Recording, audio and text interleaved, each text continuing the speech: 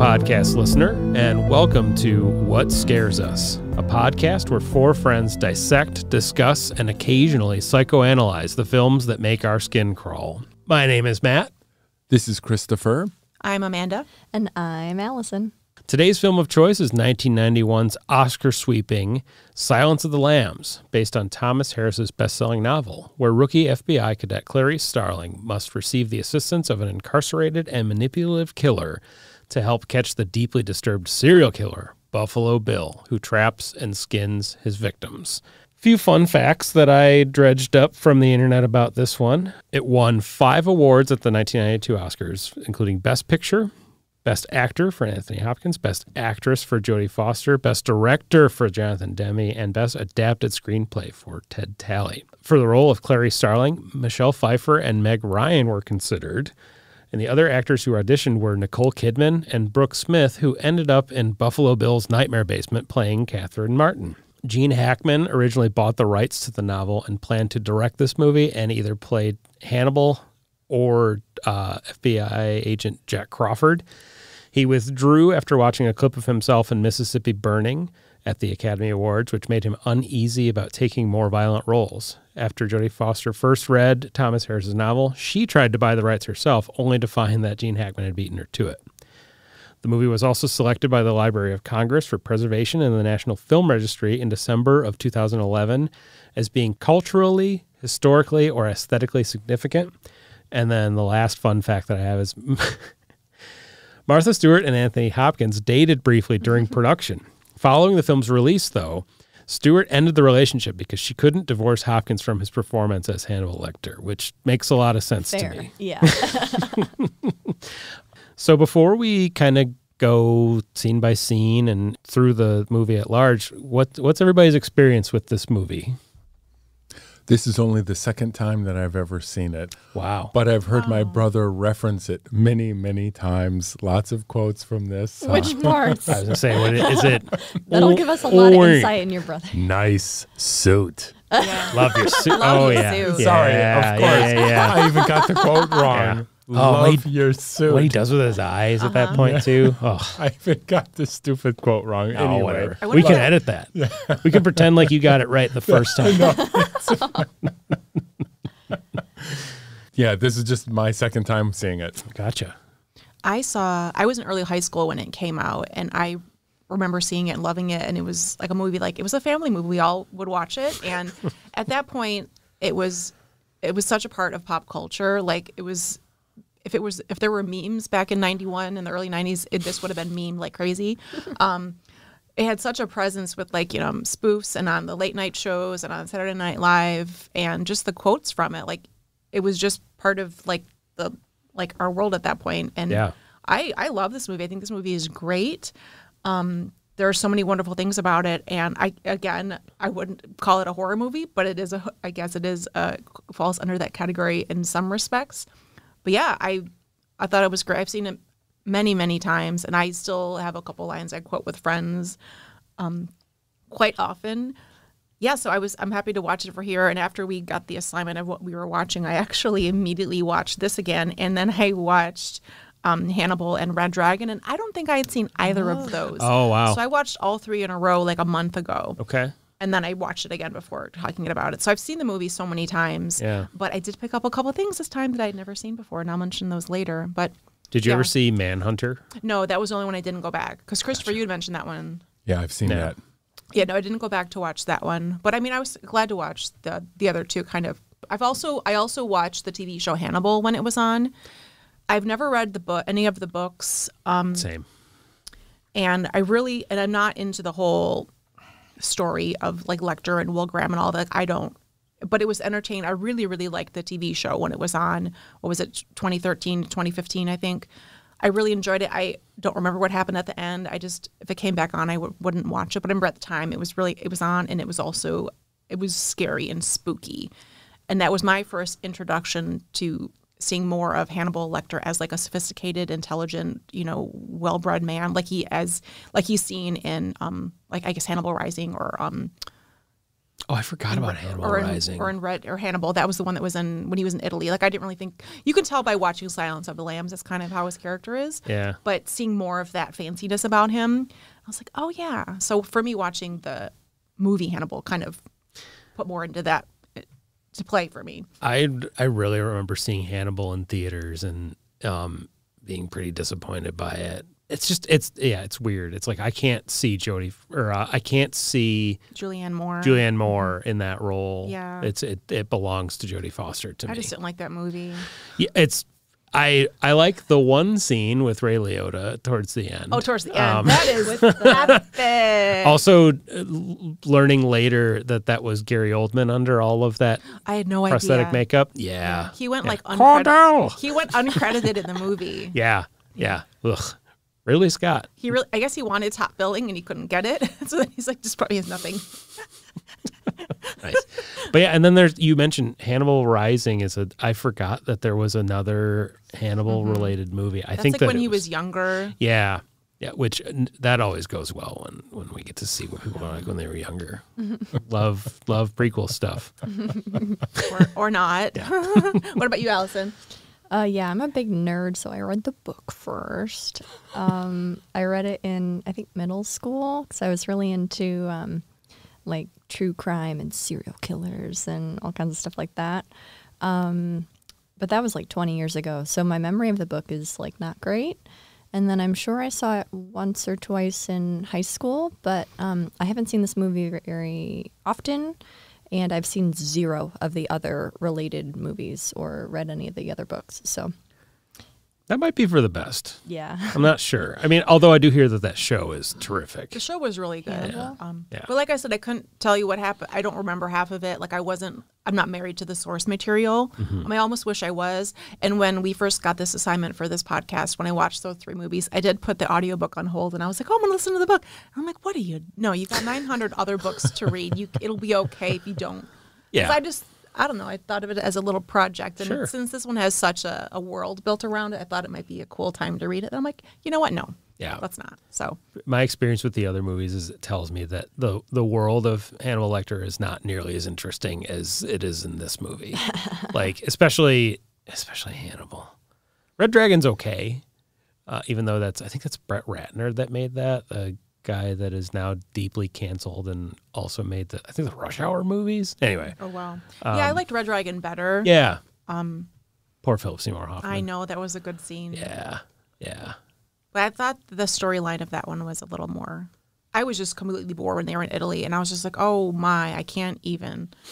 Yeah. Anyways, but we're not here to talk about those movies. That's right. But it's all part of the same thing, though. Yeah. Well, are we ready to start diving into the movie at large? Okay. So we begin with promising FBI Academy student Clarice Starling is pulled from her training at the training facility in Quantico, Virginia by Jack Crawford of the Behavioral Science Unit, who tasks her with presenting a questionnaire to the notorious Dr. Hannibal Lecter, a brilliant forensic psychiatrist and incarcerated cannibalistic serial murderer. After learning the assignment relates to the pursuit of vicious serial killer Buffalo Bill, Starling travels to the Baltimore State Hospital for the Criminally Insane and is led by Dr. Frederick Chilton to Hannibal Lecter, a sophisticated, cultured man restrained behind thick glass panels and windowless stone walls. Although initially pleasant and courteous, Lecter grows impatient with Starling's attempts at dissecting him and viciously rebuffs her. As Starling departs, another patient flings semen onto her face. Enraging Lecter, who calls Starling back and offers a riddle containing information about a former patient. The solved riddle leads to a rent-a-storage lot where the severed head of one of his former patients is found. Starling returns to Lecter, who links the former patient to Buffalo Bill and offers to help profile Buffalo Bill if he is transferred to a facility far from the venomous careerist Dr. Chilton. So kind of a lot in that paragraph. Let me just say, the movie did not get off to a good start with me because immediately it looked really dated. It does look dated. Oh my God, my eyes. Who did the kerning for those opening credits? Oh, right? What the hell is going on? That's always bothered me. And yes. And also, this doesn't matter. I know it doesn't matter. But if you pay attention to how long each name is up there, it's like wildly different from each other. It's always bothered me. That opening sequence is I mean, really the best part of it is the music. The music in this movie, I think, is terrific. It's a theme that is routinely stuck in my head, which tells you it's a really good piece. But yeah, that whole opening sequence is gross and gray and ugly. And It also reminded me a lot of Twin Peaks. sure, The font. The it's font. it's graphic. close. It's and close. even yeah. the setting of the woods and the running, Yeah. it felt very Twin Peaksy to me. Yeah, I had a hard when I wouldn't say I had a hard time, but like early '90s, I totally so many X-Files vibes in here comparing Clarice to Scully. Like I have way too many notes that I took trying to figure out like when Starling and like Mulder and Scully would have like crossed paths at like the FBI in training. But I did get the same vibe where it's like dark and gray. One of my first notes was, wow, very 90s. And in one of the documentary things, like the bonus footage, was how they said like 10 years later it really holds up. And I was like, well, a lot more time has passed. Right. I mean, it does hold up as a movie, but it still looks like her blazer is not timeless like that lady wanted to say it was. Like, it's just not. It wasn't as big as like Dana Scully's, you know, like those shoulder pads were very, you know, minuscule in Yeah. comparison. Right. But I did like the opening. I like the opening. I like how long it was, because you're kind of as she's walking through the trails and doing all of the tasks and jumps and whatever physical things that look really difficult, you're waiting. That anticipation's already starting because it's a long scene. And while she's, you know, performing these strenuous acts, you're also kind of like doing them along with her, kind of like waiting. You're climbing the hill, you're waiting to get there, and then she gets taken away. And I don't know if this is true about the trails and the exteriors, but I know that they shot this at Quantico, which is Yeah. why it looks as Ugly. boring and as ugly as it does, because government facilities like that are going to look like that. Yeah, I thought that was interesting, though. That it was the first time, I think, that any production had ever filmed there. Oh, really? Yeah. And then the FBI saw it as a way to try to recruit people, which I don't think worked. No. But probably didn't work. I liked the beginning. I didn't remember this part at all. So the whole time I was like, what? Like, why is she running? And then once you see her like climbing up the thing, I was like, what? Why is she on this like high ropes course? Like, what are we doing here? But on second rewatch, I like it more because it's like thematically relevant, because it kind of relates to her story about taking the lamb and running with it. Like, she starts the movie running, which I think is cool. You also are immediately shown like there are many men in higher positions who are just sizing her up. Eyes are constantly following her, and you know that shot when she first gets in the elevator, surrounded by a bunch of men in red who all are immediately Oh my looking at her, gosh. and she's She just looks like looking 4 up. feet Teeny tall. tiny, yeah. Teeny tiny. And there's a lot of scenes where they do that on purpose to show her as this, you know, petite woman surrounded by these, you know, many men. Well, also as outsider, yeah. She's 5'3". Sorry, I had to look this up. I had to figure out because she looks absolutely tiny in that elevator, and she is 5'3". Even in the first office that she goes into to ask where the captain is, as she's leaving, you see the two men just staring at her. Yeah. Yeah, she's objectified the whole time. And the first quarter of the movie, for me, it was just so cringy, and I'm just like, oh my God, just stop. Every male she interacts with is like, hey, you do eat cheeseburgers? Or, Yeah. hey. It's like, Yeah. come on, because a woman is sitting next to you or asking you a question does not mean it's an open invitation. I'm sorry. But, not sorry. No, you shouldn't be sorry. can't It's even. gross, and it's extra gross looking at it through a modern lens. One of my first notes is when she's talking to Crawford, and I wrote, this guy has a really odd vibe, like really strange. Like a weird, like they make it like fatherly, but it's also like he's kind of like He wants to get with her. he's like got a little bit of a smirk. I remember more of that in the book. Like, I think that they have more of a like, well, if my wife wasn't dying and I wasn't your boss, then like, oh yeah. And I feel like for me, Crawford gave less of that vibe than many of the other males. He's still or respectful. Chilton. Yeah. Yeah. Like with Chilton, it's just like downright creepy. Like in the movie, he doesn't specifically. I mean, there's some small things, but it's not as overt as something like Chilton, because immediately you're like, oh my God, just close your eyes and just stop. He's the closest thing to an ally that she has other than her friend that's also a cadet in the entire movie. Everybody else is like a predator, essentially. Yeah. Yes. Well, no, you're right, Allison. He's like, he respects her. And there's some other males in the movie who do respect her and appreciate Barney. her knowledge. Yeah, I love Barney. Who doesn't love Barney? Barney was Burrell in The Wire. You bet. And I love finding Yeah. actors from The Wire. Interesting. He was also in Hannibal. Yeah, he's in other books. Yeah. He's in a lot of stuff. Oh, also a little Stephen King connection. He was in Maximum Overdrive. Oh, really? The one that Stephen King directed. Like, Ooh. Cocaine, the movie. His cocaine fueled movie. Yeah. And I was already like, when I watched this movie, it's so wild. And like, all these people were popping up. I'm like, Emilio Estevez, so and I'm like, wait a minute, Burrell's in here? Yeah. I was losing my mind. That was one of my favorite like Wire actor finds. Maximum Overdrive. Have you ever seen there's a trailer for Maximum Overdrive that is introduced by Stephen King. Oh my God. And he looks absolutely deranged in it, where he's just like, everybody's tried to make one of my movies, and no one's gotten it right. Like I'll show it to you. It is like he has a beard, which makes him look even more scary to me for some reason. There's that period of time where he looked nuts. Yeah. Yeah, he was going through I some think he stuff. was. Yeah. But he was doing a lot of good work. So anyway, something that we are like pretty much immediately treated to in this movie is the every conversation that Clarice has with somebody, they're looking straight into the camera and she's looking just beyond it, which they did deliberately to put the viewer in Clarice's point of view. I have always found those scenes to be really unnerving, to have somebody staring straight into the camera, straight at you. For me, it like really increases the intensity of this movie and kind of the claustrophobic feelings. Yeah, especially with Lecter, because he never blinks, so he's just staring directly like into your soul. Yeah. Well, even too, the close-ups from the back and forth between Lecter and Starling, like he has such a large, creepy presence, but then to see her reaction also in full size. Like, I don't remember if I saw this at the movie theater in the 90s, but can you imagine like that large back and forth, those two large faces, like for like a longer conversation? Like, Oh yeah, it's really powerful, or it has a big impact, I think, on the dialogue.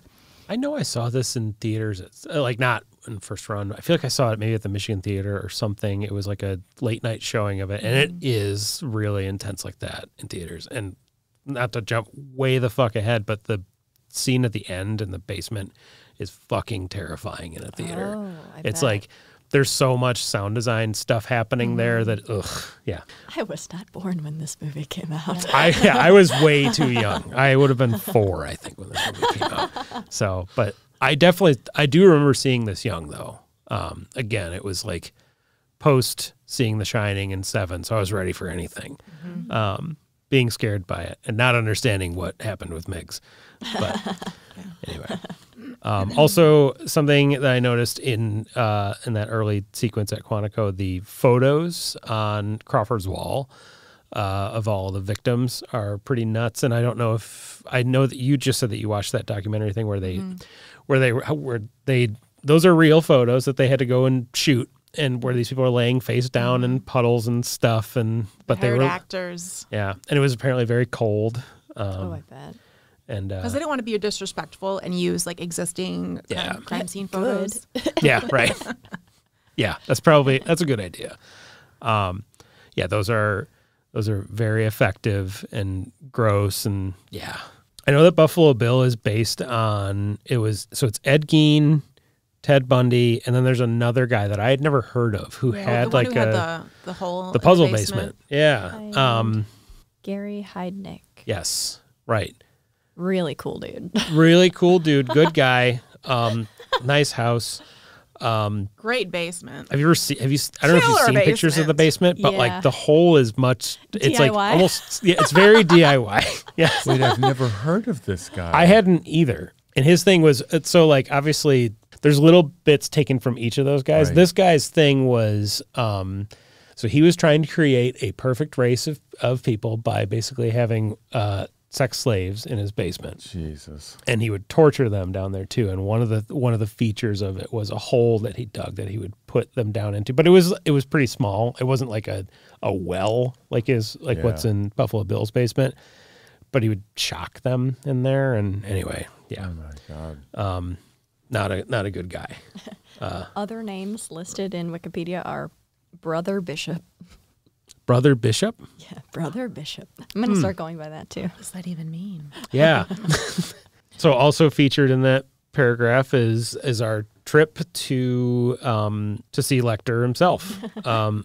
That long labyrinthian thing down into the basement is extremely cool, and I guess it's like 3 unique locations. It's like one of them is part of it is a set that they built. The cell part. Yeah, and which actually was in a building that is now gone. So you used to be able to go visit it, but I think that they bulldozed it in like the late 2010s or something. At Universal Studios. That's my line. He beat you. Stop.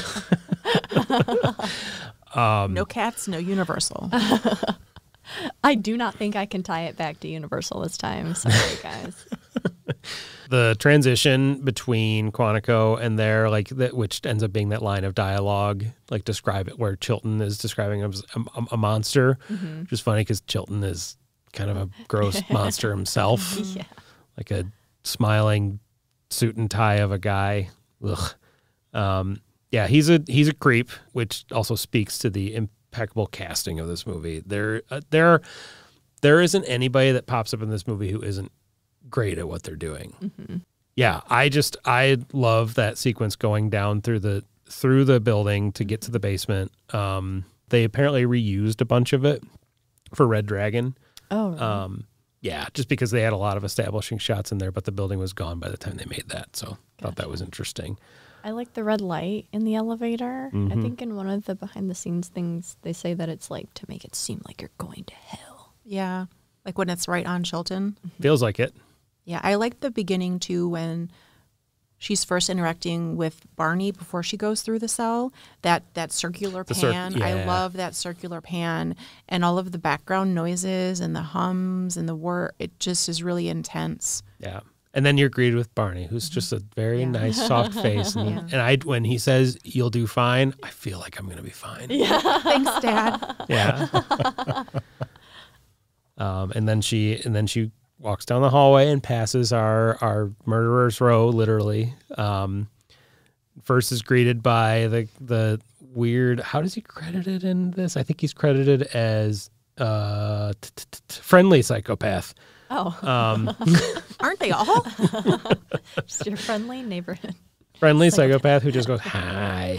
And apparently he was in Mr. Rogers. He was a chef on there. Then we see Miggs, who is gross and skittering around in his cell like a caged rat or something.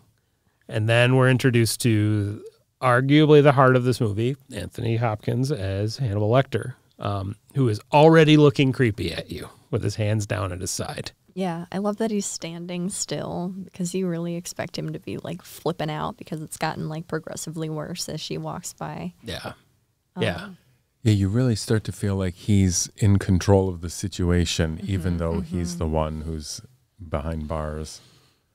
Yeah, he's very pulled together. And something in that documentary that was interesting is that those coveralls were tailored specifically to him to make him look like he was more pulled together than the other ones. Didn't Hopkins suggest that? Yeah. And same thing later when he's wearing that white suit. Yeah. Or the white outfit. The white right. outfit when it becomes covered in blood eventually. Right. Because he doesn't like the dentist. What? I'm pretty sure that's why he chose the all white. Oh, really? They wanted him in different colors or something. But Oh. Anthony Hopkins doesn't like the dentist. Huh. I love the scene where with Hopkins standing in the cell. All of the scenes of those two interacting are just bonkers amazing. They're so good. The acting and the dialogue and the tension and like Lecter is so creepy. And to me, if you want to talk about like what's scary and what's horror, for me this is scarier than like monsters and because this is a real even though this is fiction, this is like a real horror. You know what I mean? Absolutely. Yeah. Everyday horrors are worse than things you know. Yeah. And it's so good and so intense, and I can see why people on the street or people and actors afterwards or actors like during it would be afraid of him because it's so believable and just awful and amazing. Yeah. it's hard for me to think of like a more powerful like antagonist performance in a major motion picture than him. Like I've seen him in a lot of movies. I can't see him as anything other than this, though. He's so perfect, and I follow him. He's a good follow. That's right. I dated him briefly too. Nice. So I follow him on Instagram, and I don't know. I'm gonna make a plug for if you're listening to this, follow him on Instagram because he's an incredible follow. He plays piano. He does a lot of silly stuff. He's a very silly guy. But he still speaks exactly like this. What? I mean, that's just how his speaking voice talk kind like of that normally. He does kind of. It's there. He has the Shakespearean British actor voice. Yeah, but it's there. You can. I guess you got to tilt your head down a little bit and talk really slow. Yeah, but he's just anyway. He's just terrific in this. I think he's perfect, and you almost forget about the massive subplot in this movie of Buffalo Bill every time you see him because it's I mean, part of it is by design because he's trying to figure out Clarice, and I don't know. Anyway, he's just a great goddamn actor. Yeah, I wonder if we'd be talking about this movie today if it was Gene Hackman. Right, right. He's like, I always wanted to be a Lecter. Well, and then it was Brian Cox in Manhunter, who is also great, but couldn't imagine. It just wouldn't be the same. The little hissing noise that he makes after he does a little thing, that was apparently an ad lib that they didn't plan, and he did it just to be funny, but they loved it, so they kept it. I find it annoying. I love it. It's weird. I'm not grossed out by it. I just hate it. Yeah. Well, there's some people who have like the auditory, and I can see why that would be really good. Yeah. I think that's why I read this book in the first place, is because I was super into Stephen King in middle school, and he's like a perfect example of like the everyday horror where like, are you going to meet a cannibal every day? No. But are you going to meet someone who's like super manipulative or trying to get under your skin? Absolutely. I also love that last time I chose a movie where a monkey ripped off someone's face and ate it, and this time you chose a movie where a man does the same. Didn't even think about that. Right. Yeah. You guys have to keep New the requirement. tradition. Yeah. Yeah. We'll have to think of another face rip movie. Cat in every movie. Face off. That could be considered a horror movie. It's a bit of a stretch. Almodovar. What's that? Oh, Almodovar's movie. Which one was it? Oh, The Skin with I'm Antonio Banderas. Yeah. Yes. I've heard of that, but yeah, I never got around to seeing it. Is it? Yeah. Oh, so good. He's one of my favorites of all time. Good to know. Yeah. I've also had that. That's an aside. We have a lot of asides, but that's okay. So yeah, then we have the really gross thing that Miggs does, which is still gross. That's like one of the few things I remembered from the book, because in middle school I was like, what? It happens in the book. Yeah. Ugh. Well, two shocking things happen in this opening walk down the hall and the return, and I can't believe that they showed them and included them in the movie. I mean, it's shocking today. Yep. And it must have been even more shocking back then. What was this movie rated? R. PG. But the funny thing is, I mean, you so rarely hear that word. The C word? Yeah. In movies. Oh, yeah. Even, Right. Even today, you rarely hear that. Mm-hmm. It's true. And then to see the other scene of him flinging himself is shocking. I wonder if there was a debate with the ratings people. The MPAA. I don't know. I didn't find anything about that in like any research, but yeah, it's especially interesting because it was such a beloved movie and swept the. I can't even imagine what the stuffy people at the Academy thought when they saw that. Right. Yeah. I guess they say it twice. Mm-hmm. But also, She says it. Yeah, oh yeah. That's She repeats right. it back. I mean, it's said But she's- twice. Yeah, right, The word right, is spoken Yeah, twice. she doesn't flinch though when she says Yeah. it. Right. Yeah. Well, too, another thing I think that sets up is when Lecter does not like the fact that he insulted Starling, and so when he asks her that question, and then later on you see like what happened to Miggs because of that, you can already sense that connection or that care. Yeah. As awkward and weird and whatever as it is, you get that sense that he was not going to harm her, you know. And that was just that was the first time he met her, when he, you know, he knew that was not, you don't do that. You can't do that. Well, also it shows his power, and this movie is all about power dynamics and like, a struggle for power. Yeah. So it's also interesting to see, like, oh, Miggs did this thing, and then somehow Lecter got him to die from whispered through the wall, inside the cell. Yeah, interesting. I want to know what he said. Yeah. I also, like, you can't swallow your own tongue, so like, what did he do there? I've thought about that. There's a couple of things in this movie. Yeah, right? I don't know. I'll go with it, though. I'll allow it. You could probably pull it off, or like stab your fingernail. You could literally, if you have sharp fingernails, you could like saw off your tongue and like get it. It's still connected, but then like shove it into the back of your throat. You can bite it too. Yeah. Was he just saying, "Hey, swallow your tongue, swallow your own tongue"? I bet you can't swallow your own tongue. Yeah. I bet you $1 million. I bet you can't do that, you fucking idiot. Yeah, can't watch me. Fuck. You know what? They missed opportunity. Yeah. I know there are apparently a lot of deleted scenes for this. I did not get to watching them though. I also realized when I set out to watch this movie, I forgot that like mid-pandemic haze, I bought the Criterion Collection version of this. So I found it in a drawer and went, oh. And I meant to sit down and actually like dive into. There are a ton of extra features in that, and I wanted to see. I did watch a bunch of the documentaries. One of the documentaries, I forget what it's called, but it's actually the full movie with little pop-outs of the actors talking during it. Yeah, not it's not billed as a commentary or anything. It's just like they would talk a little bit about it. And so I honestly wish that I would have watched that most recently, because then I could have watched the movie and got that commentary. Sure. I couldn't sit and watch another 2 hour. So I watched some of the shorter ones. Yeah. The bloopers were pretty fun. There's only a handful of those. And then for the deleted scenes, there were maybe 8. They were all kind of short. Yeah. But for me, it did give me a little bit more. It gave me some more information. Nice.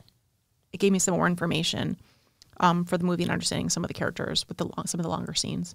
Nice. I watched the commentary. Yeah. Yeah. It was funny because like a little tiny square of the actor like more recently would pop up sometimes, but also like this like notebook piece of paper would like slide on the left side of the screen with like really random facts every once in a while.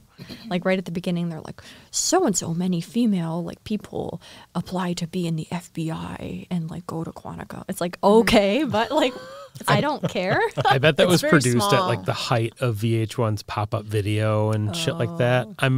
Because that was a thing for a while. So you're supposed to be watching the movie, listening to the talking head, and reading this notebook piece of paper at the same time. I bet the director wants exactly that. That's how I work best. I was confused because I could never figure out what makes Hannibal change his mind. Like, he says that Miggs is, like, discourteous, but Hannibal Lecter was rude as hell to her 10 seconds ago. So, like, what changed? Like, you know what I mean? He's like, your cheap shoes and your blah, blah, blah. Like, go fuck off. And then she leaves, and then, like, that happens, and then he's like, come back, come back. Like, what was the change of... Yeah. Like, why did he change his mind? He just doesn't like the C word. Power. You mentioned power. It's got real Dumbledore energy to it. What does that mean? Harry, did you put your name in the goblet of fire? It's like, Clarice, come back, come back. And then she immediately gets that close to the glass. And that was one thing they told her, don't go near the glass. Don't go. And then in the following visits, she's always sitting like right in front of the glass. Right. Yeah. I'm going to start dismissing people like that. Go now! Go now! Run! Yeah, I feel like there should be like a sense of urgency in like daily tasks. It's like, go get the butter now! Get the butter! The toast is cooling! Oh, we can start today. Oh, it was also in this scene that the little like paper popped up and gave Hannibal Lecter's full backstory with like World War II stuff. Didn't need to know that this early in the movie. Right. Yeah, and we also don't get any of that in this movie. No. That's like, Hannibal Rising stuff. Doesn't really matter. No. You know, like, I don't know. World building in movies it can be cool, but I don't think it needs to happen here. Yeah, but is it real? I mean, is it real when they put it in so much after the fact? Like, I just watched the movie without, rewatching any of the sequels or prequels or anything. And it's like, he's not a World War II vet in this movie, No, he's a kid in World War II. Okay. And his parents are killed, and then his sister is killed and possibly eaten by Nazis. And that's why he's But it's like, cannibal. that's goofy. That is they goofy. just add that all in. Yeah. Kind of, it's like some intern just wrote that up. I think it's in one of the later books or something. Right. It's Yeah. it's the Hannibal Rising. It's like how he came to be. Right. No, But also, I won't allow it. well, like with just, and again, I haven't read the books, but with just watching the movie Silence of the Lambs, you don't need, something bad happened to him. Something happened to make him the way he is. Even after he becomes like a fully fledged psychiatrist, you're supposed to be helping other people. He can use that to his advantage. But he came from somewhere. But that's not the point of this movie. And you don't need to know. Like I never thought about him and where I was more thinking about Buffalo Bill because Absolutely. that was the focus, and they were trying to figure out who he was, where he came from, and that was when Lecter and Starling and the rest of some of the FBI folks were trying to piece it together. And I didn't think about. I was too busy being like freaked out by this like his voice and his face and like the relationship with him and Starling but no, it's not necessary. I'm going to go ahead and blame his parents, though, because they named him Hannibal. Yeah. Like, come on, you have to Hannibal. become a cannibal at that point. Yeah, I don't know what you can rhyme with that. Well, wasn't that he in a the rap. great general? That Animal. Sorry. Hannibal the Hannibal animal. the animal. That's like the college version. That's right. Yeah, he's a party animal. So, from here, we now go to the yourself storage unit in a scene that tells me that I am not cut out for FBI work. Yeah.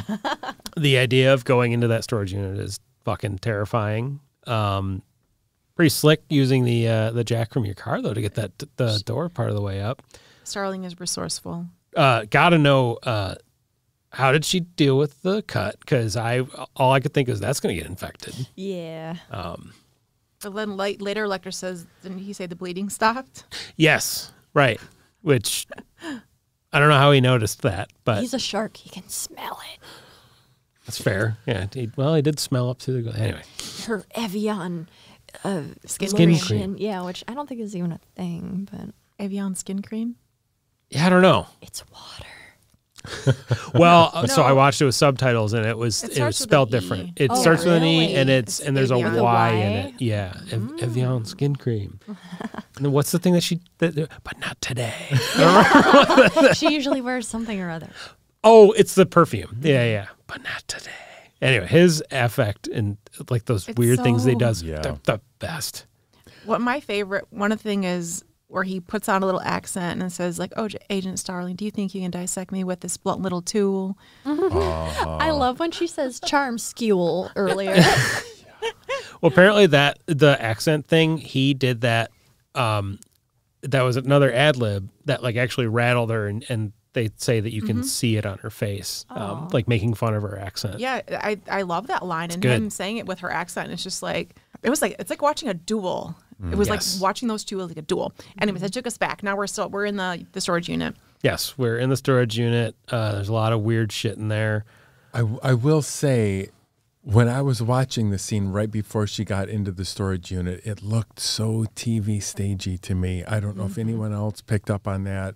Her car looks like it's right on a stage, and it looked so TV-ish. There's a few things like that. And I can't put my finger on what exactly I would do to fix it, but it took me out of the scene. Are you talking about her flashback when she's walking out to her car She's walking out to her car and she's to get remembering the her jack. dad? Oh, that's that scene. Sorry. Yeah. She's and it's like the way her car is perfectly centered on the stage or in the scene. It just looks so TV-ish. And I was just surprised because I didn't remember feeling like that. I think it's partly just the dating. Yeah, I didn't think about that. Go back and watch it, all of you. I do. Yeah. Okay. Well, Go now. we're gonna go. All I could think was the whimsical "your self-storage" sign, and I want to know where that is now. 'Cause Right. like that somebody a lot. inevitably has Yes. that in their rumpus room at their house in Santa Monica, and I want it. I also love the absolutely useless German man who accompanies her. One of the That's my rap name. Absolutely, German man.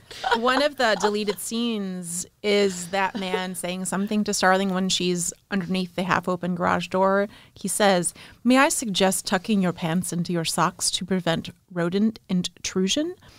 And then she goes, she's lying on the floor and she says something like, "Okay, good hint." And she tucks like half of her pant leg into one of her socks and then goes under the door Aw. So I thought not that was absolutely useless. to prevent rodent intrusion. I thought that was really sweet of him. Again, he's a man trying to protect this like tiny woman underneath the half-open door that will cut her in half. So his hero to villain track, happened because of a deleted scene. Don't let a mouse enter your pant leg. Yeah. He could have been the hero of this movie. So then Clarice finds the car with the massive American flag draped across it. And then in there is a weird little setup, and then surprise, a head in a jar. Mm-hmm. A really, really awesome looking head in a jar, by the way. I couldn't tell if it looked super realistic or extremely fake. Yeah, I remember when I was a kid that scared me a lot. Yeah. And I wondered then, Why? and I still, I don't know. Something about the eyelid, like seeing the like white of the eye, it's just gross. And I paused it and really stared at it until my wife asked, "Can you ready to keep watching this?" I really looked at it, and it looks good. Where's the rest of his body though? I don't know. I also vaguely remembered this happening later in the book. Like I thought maybe she went to a couple different storage places in the book. This is also when I noticed that the pacing of this movie is incredible. We are just rocketing through all of the different set pieces and plot points. It moves. The movie's just under 2 hours. Yeah. It's good. For a 2-hour movie, yeah. Oh, also, I don't remember the specifics, but the head is different in the book. In the book, here it's Benjamin someone, and it's like James Gumm's lover. But in the book, it's something like they broke up, and then Benjamin was with Klaus, and it's Klaus's head. Benjamin Ruspel. Yeah, something like that. It's like slightly more convoluted, but I don't think it's necessary here. Yeah, again, it doesn't matter. Doesn't add much. It's just like, oh shit, a head in a jar. That like sets it up. You're like, okay. Yeah, well, that's yuck.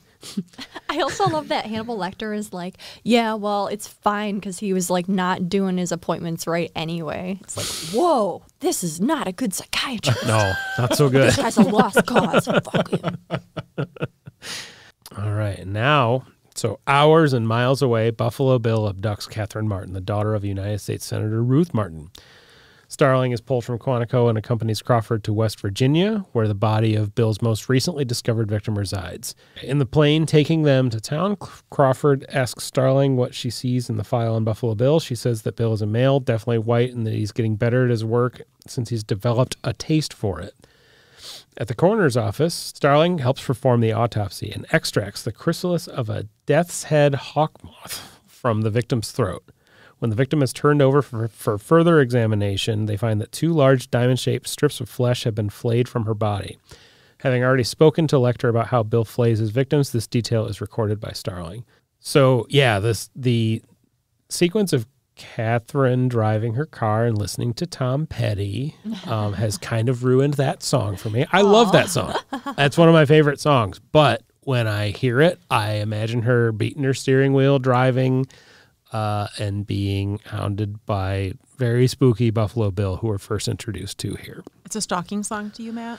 It is a stalking song. I love that song. I don't think of this movie. Also, I like that scene because, like, as a I would put that song really loud in my car with the windows down. Like if I've been out and I'm driving home, I love having music late. It's like really the loud. ultimate summer night song. Yeah, exactly. really and is. and I love that she was having that moment. She's just a normal girl having that normal moment driving in her car. Yeah, well, just know that somebody with night vision goggles is watching you when you're listening to that I don't song. want to think about that every always time I drive feel home from somewhere. Well, if I have to, everybody has to. Says a man. Yeah, exactly. We also get a nice little exchange with her cat, who is hanging out by the open window. Hell yeah. What was his name? I wrote it down. Mr. Cheapers? Oh yeah, little. That's right. Little Cheapers. Little Cheapers? Yeah, I did right. not pick up the name. Allison took a great note for us. That's good. I updated our cat part of our spreadsheet. That's good. Thank God. We really needed that. I actually referred to that. I do too. I wasn't being sarcastic. I'm always looking for cats in these movies, and I don't know how we started this, but it's fantastic. But our first vision of seeing of him in that van and his voice is so creepy. Yeah, or he's got the broken arm, and you as a person who knows like Ted Bundy stuff, I'm like, oh, it's a Bundy move. The Bundy move, Yeah. and And I'm like, don't do it. So obvious. You dumbass, don't get in the truck. don't get in it. Yeah, make his weird ass get in there. So it's interesting that we've got American Girl playing, and we had that huge American flag that was draped over that car in the storage shed. Ooh. And we've got this kind of Buffalo Bill, which is this kind of quintessential American figure. You know, it's... There are a lot of flags that pop up later in the movie, too. There are a lot of flags. Yeah, it's kind of interesting to just think about that with, you know... I mean, serial murderers seem to be a kind of American thing. I know there have been serial murders from other countries, but we really take the cake on that one. Jesus. I do think that serial killers have sort of been replaced by mass shooters now. It's like same vibe, but better weapons. Yeah. Also, just wanted to say when Crawford is kind of grilling Starling from what she's learned from the file, I almost get the sense that Crawford is not testing her, but Starling is really informing him. Yeah. Oh yeah. Because he doesn't know, but he's still playing it off like he's in charge and knows everything. And she's the one who's doing all the work and informing him of everything. Yeah. Right. Well, immediately I got that vibe from Crawford, because even though he's still seeming like polite and not crossing those lines, he is still sending this little starling bird down this hole with these horrible men who've done horrible things, and she's going to meet Hannibal Lecter, like the Hannibal Lecter. You throw a student in there as like your last resort to try to save the day, and she does it, and it's one of the best things about the movie, but it's so like you're just tossing her in there. Well, You but know? it's got to be her because it's got to be someone who's pure of heart. It's, you know what? No. But I'm happy that it's still a little bit subtle. It's like we know Crawford's not just purely a nice boss, but he's not like Chilton either. Right. You know, we're still supposed to respect him on some level or think he's an okay, sort of cool guy. But I liked that it's still a little bit subtle. Yeah, in the like commentary thing, they talk a lot about how Crawford is sort of a foil to Lecter, where like they're both manipulating Clarice to get the outcome that they want, but at least Lecter is honest with her about it. Right. So it's almost like a better relationship between Lecter and Clarice because at least he's upfront about what he's doing and what he wants, whereas Crawford is more sort of veiled. Yeah, they got to climb that ladder. Yeah, Crawford All these is guys got to climb that ladder. always lying to Starling. Right. Yeah. Gets her in trouble later, almost. Definitely, because in the book she's taken off the case, and that's why she's not a part of any of that. Like that's why she's in Ohio or whatever, while everyone else is in Chicago, is because she's right. going rogue. Yeah, I do like that scene a lot.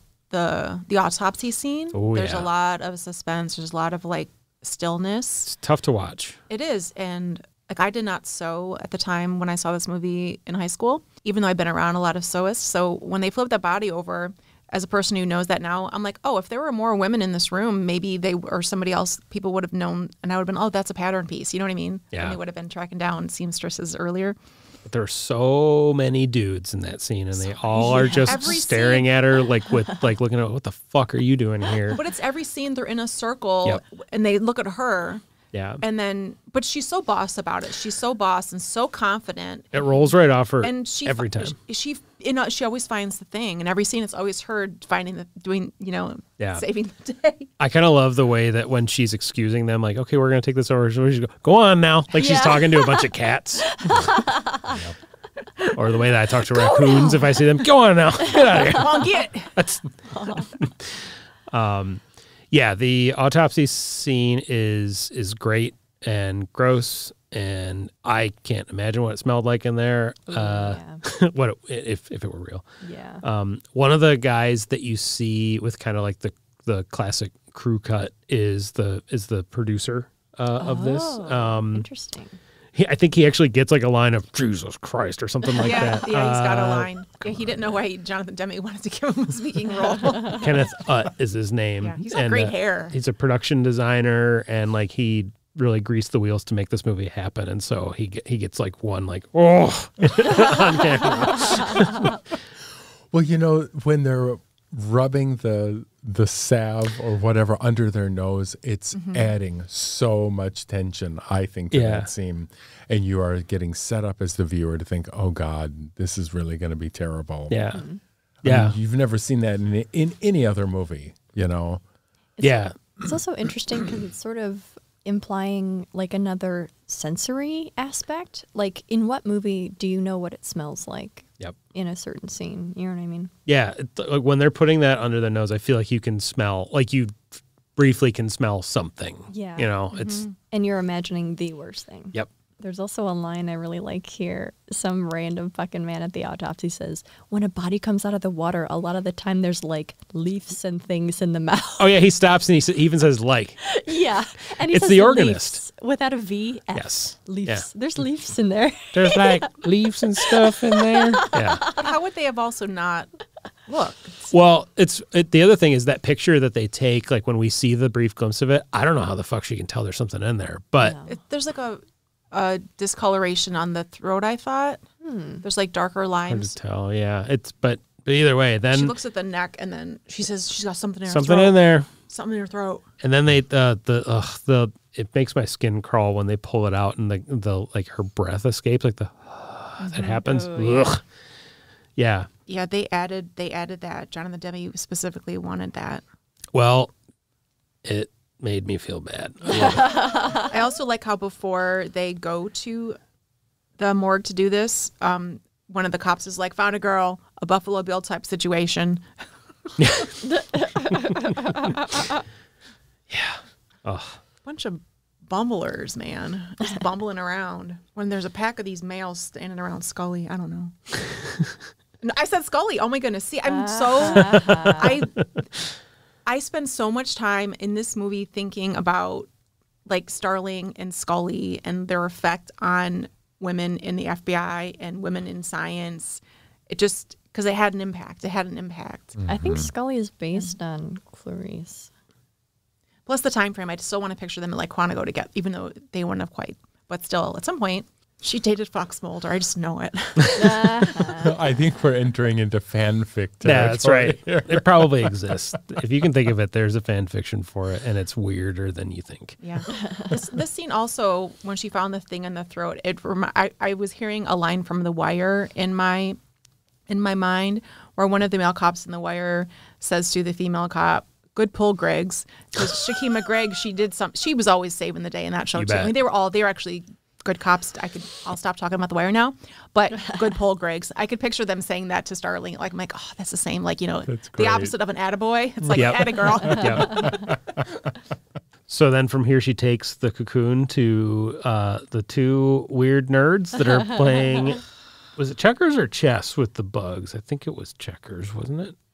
I don't know. I don't remember, but and even the geeks that she sees are kind of being leery and gross. And the one guy has a line about, "Hey, we're going off for beer and cheeseburgers."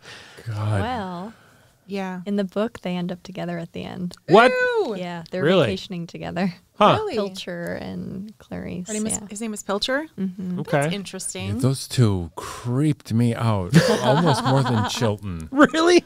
Yeah, I thought they were nasty. Really? I thought they were just little baby They're just bug nerds. guys. Yeah.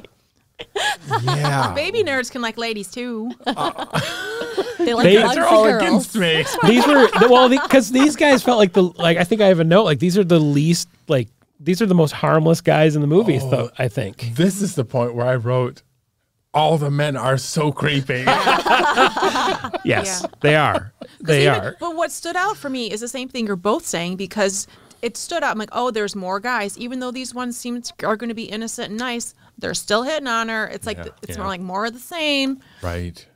I can't remember if the guy that's actually inspecting the jar really hits on her though. I can't remember. No, just the one guy. Just the one guy, and his is really it's real sweaty, but Yeah. it makes me laugh in that way. Well, and doesn't the one guy say, you don't even have a PhD or Yes, something? don't listen to him. He doesn't have a PhD. That's a rough burn. I can just see those two, but those two are just like hanging around the basement doing their work, like with their Playing with bugs their and being scientists, and like that's you don't got a PhD, like that's a big slam to them. I don't know. I thought it was endearing. I like when they were talking about, then they were dropping the science about like the moth and scaling it back. Yeah. Show us the basement. Okay, yeah. Well, that is where we go next, which is the terrifying, the scariest thing in this movie to me is that basement. Just because, especially later when we actually see what the house looks like, there's a house not far from me. I'm not going to dox myself, but there's a house not far from me that really reminds me of this place. It's like in a state of like slight moldy disrepair, and it looks like it might have a nightmarish compound under it. No. It's all I can think when I walk past it every time. And the way that we slowly move through and see what the place is like and all the weird shit on the walls and the moths flying around, like, ugh. Yeah, it's one of the scariest things that I can imagine, and houses like this exist in towns all over the place. It's the Energizer Bunny of basements. Yes, Just keeps yes, going and going. it and really going. does. There are a lot of things that are scary that happened before this, but this is what firmly makes this a horror movie to me. Because it's just your mind can't, like, I can't stop thinking about what else could be down there. You know, Or I don't want to say the name of this movie in case somebody hasn't seen it yet, but there's that one newer horror movie. I thought the Oh, same yeah. thing. Yeah. It came Yeah. out last year. Yeah, Yeah. Yeah, we'll save y'all whatever movie we're talking about. You should go and see it. We'll tell you we can later. cut this out. Oh, yeah, Yeah, of course. Right. Anything like that. I love that. Right. Yeah. Yeah. But You're that's so nice. That's a good spoiler. Oh, Yeah. man. Yeah. Yeah. Yeah. Oh, right. That is a total spoiler, of course. Yeah, it's Right. the whole thing. Yeah. God, I love that movie. This movie, so many movies borrow from this, just in terms of pacing, in terms of set pieces. Like this movie kind of ended up being hugely influential to a lot of other stuff, and that's part of why I love it so much. I love that our view of the basement is so quick too. We're moving from room to hallway to room, and even though I've seen it twice, my brain is like working overtime trying to figure out like, okay, well, if I'm in here, how do I escape? Like, what's the route out? And How does this all connect? And you Yeah. never get a good sense of it, No, which never. is, I'm sure, deliberate. Because it's filmed and laid out in sort of a labyrinth where you're just like in and out. Because even when I was going to say Scully again, oh my goodness, even when Starling is wandering through at the end, you still don't know what rooms connect. Your brain wants to connect those two because you're already, it's tense. Yeah. What's my escape? If I'm here, what is my escape? Yeah. But yeah, that It's such a introduction. labyrinth. It is. It's a labyrinth. Yeah. But that introduction to the basement and him and everything, it's I want precious. I want to know what shit Miss Littman was up to because he didn't build that basement himself. Right. Why is there a well and like 45 rooms and what shit was she doing?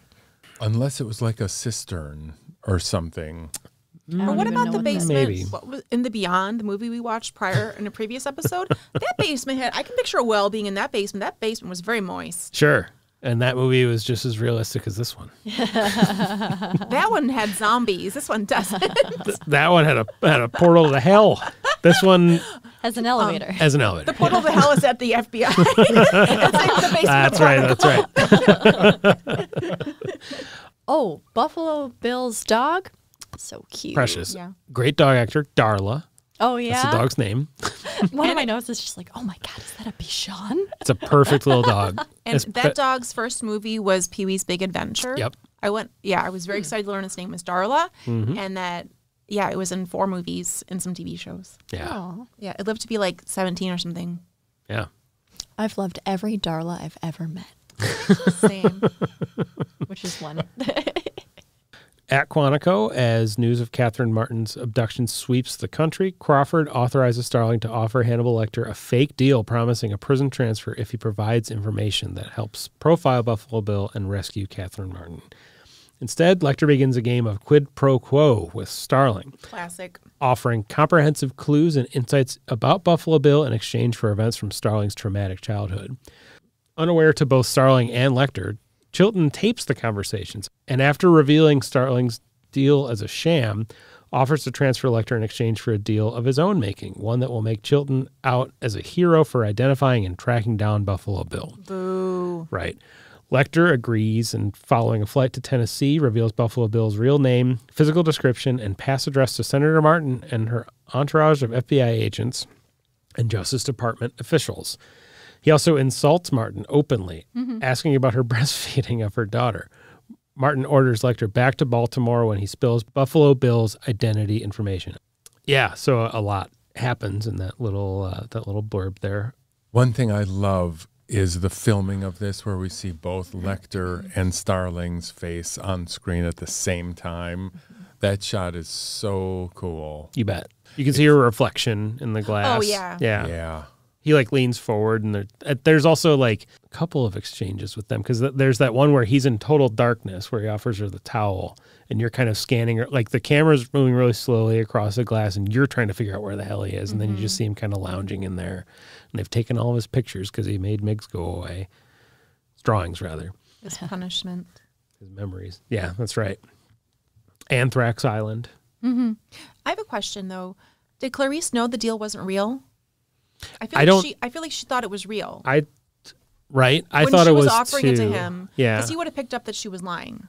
But then later there was just he said something about oh, that was a nice little detail. Was that yours? And she says yes. So she must have known something. She sells it, though. She sold me on it. I believed that I was going to that island. She was very, very enthusiastic about it. So yeah, my number one question about this movie that has haunted me forever is how the fuck does he get the pen? Yeah. In the book, it's a piece of a pen. It's like the tube inside and something else. Mm-hmm. He has that later, but in the movie, because we see him looking at it pen. on the bed. Mm-hmm. And it's are we just to believe that Chilton forgot it in there somehow? But then he wouldn't have taken him off of the dolly that he was strapped to. But later on, Chilton goes to reach his pen. He's like, where'd the pen go? So Right. we know those two scenes we know that he has the pen. Yeah. Because there's some delay in between each of those 3 scenes. There is. So it's But I still don't see how we got the pen. I don't know how he got it. Just if it's on Chilton's body, it makes it easier than if it's on a table somewhere else, because he reaches into his pocket later to see. Mm-hmm. But it was on his bed. Yeah, it was on his bed because you see him really staring at it. And it's just okay, well, how did you get that into your mouth? He's got a really long tongue. Yeah. But also, he's so crafty. I didn't even think twice. Of course, he's going to figure out a way to get the pen. Mm-hmm. You know? Yeah, He's right. so brilliant Yeah. and conniving. Yeah, I both really liked the fact that they didn't show it and also thought it was a cop-out.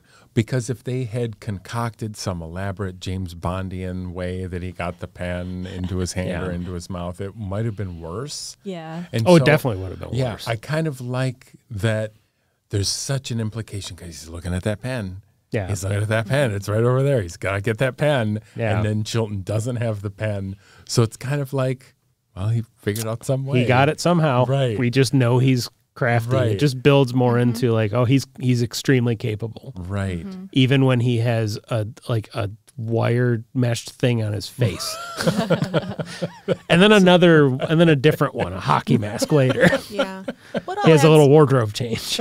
And it adds to his whole persona and character, and for the people around him, and even as a movie watcher, to fear him and understand he is capable of anything. And even like the big scene later after he gets moved, and even like how he like escapes, and like in some of the other movies and adventures he goes on, it's he stops at nothing, and he does it all so successfully, like he wins every time. Yeah. And I just liked how the pen is just a further little, of course, put that in his little, tool belt. He's really good at that too. He's a winner.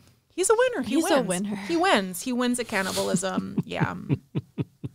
I can't remember in sequence when it happens, but where like the lotion in the basket scene happens at some point in the midst of this, which is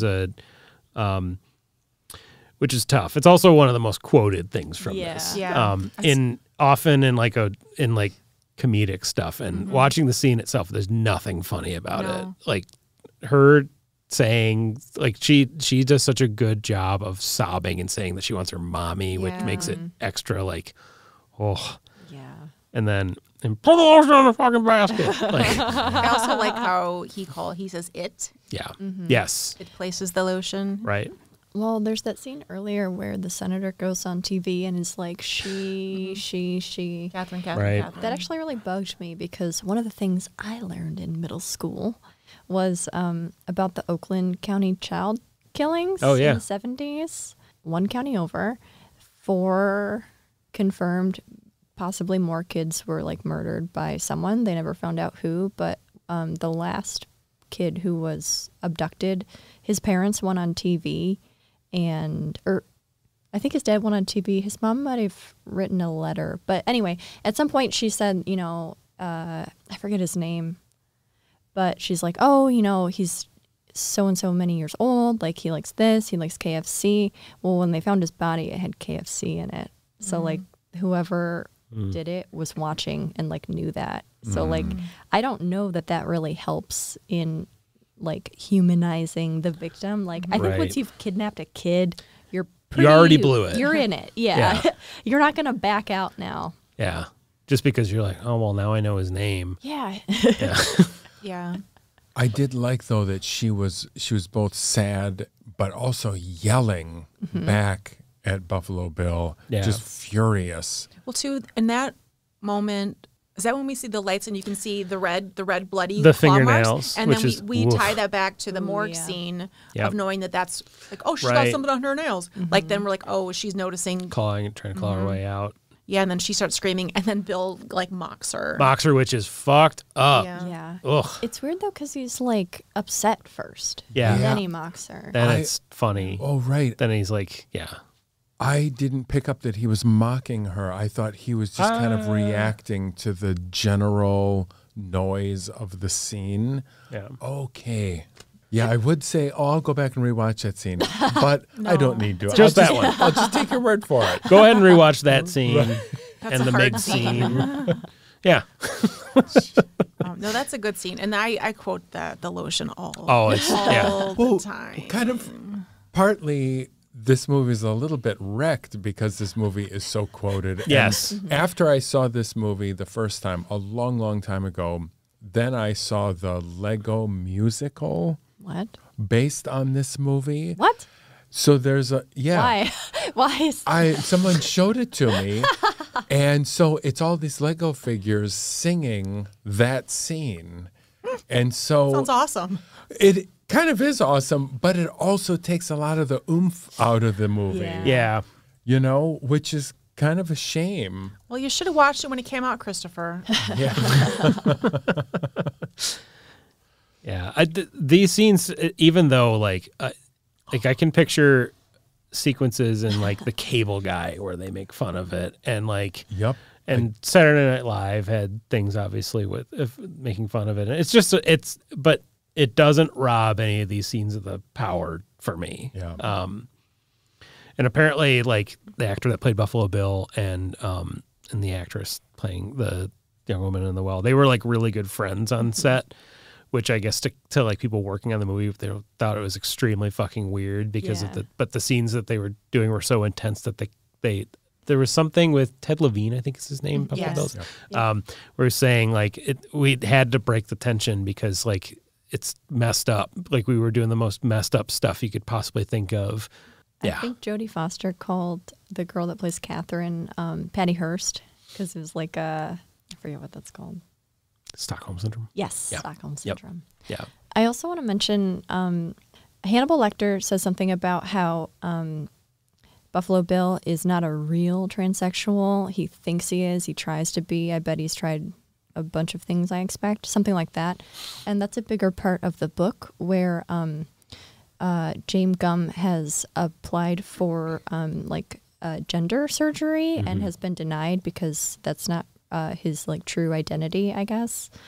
But I recommend a Lindsay Ellis video who goes into like the history of trans representation in film. She talks a lot about some like major pictures that were important, and this is one of them, but not handled the best No, this time. it's Yeah. 1991. Yeah. Yeah. And there was a lot of backlash. The movie won many awards, but there was also a lot of controversy surrounding. Yeah, and I think what you were talking about like Bill's applications is like there's kind of some little bit of exposition later that talks about like, oh yeah, well he applied it. That there are 3 main places where it's like Johns Hopkins and I don't remember what they list, but For sex reassignment. right to like look into that and see if they were denied and whatever. And, Yeah. Which, like, none of this terminology would be, like, chill today. No. But, No. yeah. I guess Thomas Harris tried to, like, sort of sidestep that because he realized that he was putting sort of, like, a dangerous idea into pop culture. yeah. Yeah. That trans people were monsters. Yeah, yep. Yep. Because throughout all of the 90s, like, this movie was so big, and then you see so many instances of people where, like, trans people are like dangerous or they're crazy or, you know, they're like a laughing stock, which Yeah. is obviously not true, but it kind of perpetuated this idea. And you see the same thing in like Psycho in the 60s. And Oh, totally. yeah. And what was the movie Sleepaway Camp? Mm-hmm. Yeah. Yep. Although I watched that a couple months ago. I don't know. I feel differently about it now because how do I not spoil it? Ultimately, it's about someone who's being forced to be an identity that they are not. Like, that is not their true identity. I see. Okay. So, yeah, I actually felt kind of better about Sleepaway Camp. And I also really enjoyed that last scene. Yeah, just it's off-putting. You bet. I haven't seen it in so long. Oh, you should watch Sleep. Oh, you've seen it before, though? Yeah, when I was in high school a long time ago. Yeah. It wasn't shocking because of the person's, like, true identity, but more like what transpired to get to this moment. Yeah, I was like, whoa, this is actually amazing. Okay. Yeah, but not handled great here. Well, too, and I think, too, the actor who played Buffalo Bill, Ted Levine, and Jonathan Demme both, I mean, I guess you could say they defend or they back up their choices and say, no, we're not doing X, Y, and Z against trans people. Demme says he wasn't a gay character. He was a tormented man who hated himself and wished he was a woman because that would have made him as far away from himself as he possibly could be. And there's a few other quotes from him and Ted Levine.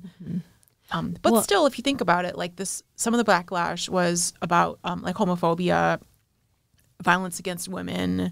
There are so many things you could pick apart. But when I watched this movie, like in like early high school, like I don't remember that. I don't remember the backlash. Yeah. I don't remember.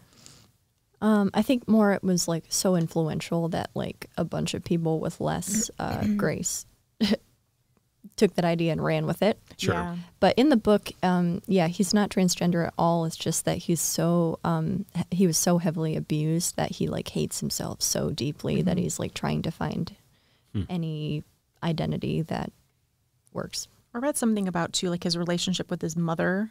But then one thing too, one of the commentary things I watched that discussed some of the backlash and problems with it, and then they noted that the film that Jonathan Demme made after this one was Philadelphia. Interesting. Right. So I don't know. That was just a couple years later. Anyways, I mean, there's a lot of any movie like this is 1991. There's so many things you can pick apart about, like It's true. Yeah. misogyny, sexism, like homophobia, like it's rampant, like everything just, and things are glossed over more than. As the manhunt for Buffalo Bill begins, Starling travels to Lecter's special cell in a local Tennessee courthouse where she confronts him about the false information he gave the senator. Lecter refuses Starling's pleas and demands she finish her story surrounding her worst childhood memory. After recounting her arrival at a relative's farm, the horror of discovering their lamb slaughterhouse, and her fruitless attempts at rescuing the lambs, they screamed as they were being slaughtered, a memory that has haunted her whole life, Lecter rebuffs her, leaving her with the case file before she is escorted out of the building by security guards. As she reaches for the file, he touches one of her fingers. I don't know why they decided to. Close-up of that. Yeah, which is whatever. Later that evening, Lecter escapes from his cell, his two minders distracted by having to move his sketches and tricking them into approaching him too closely. Local police storm the floor, discovering one guard barely alive and the other disemboweled and strung up on the bars of Lecter's cage like an angel. Love it. Yeah, fuck yeah. That's one of the coolest set things I've ever seen. Another American flag. Yeah, another big, yeah, that's right. And scaffolding. Anyway, they had to do a lot of work to set up that cell for him. That scene is awesome. That is one I will watch and watch and watch. Paramedics transport the survivor to an ambulance and speed off while a SWAT team searches the building for Lecter. As the team discover a body on top of the elevator car, the survivor in the ambulance peels off his own face, revealing Lecter in disguise, who kills the paramedics and escapes to the airport. Yeah, this is where we get into a scene that makes me forget about Buffalo Bill entirely. Like I've seen this movie a million times. I always associate this with being the end of the movie, and it isn't. Huh. This is one of the best bait and switches I've ever seen. I was completely fooled by it the first time I ever saw it. It's so elaborate. There are so many things that you're paying attention to. I love it so much. This is easily my favorite part of the movie.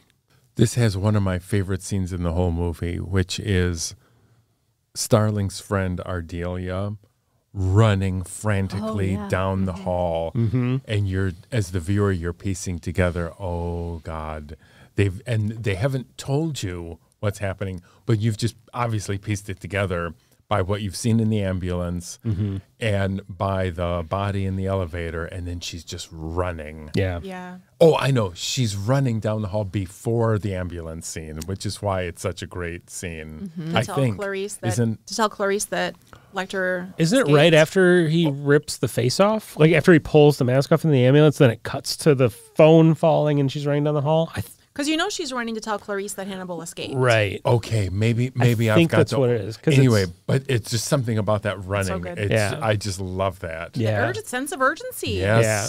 Frantic. Yeah.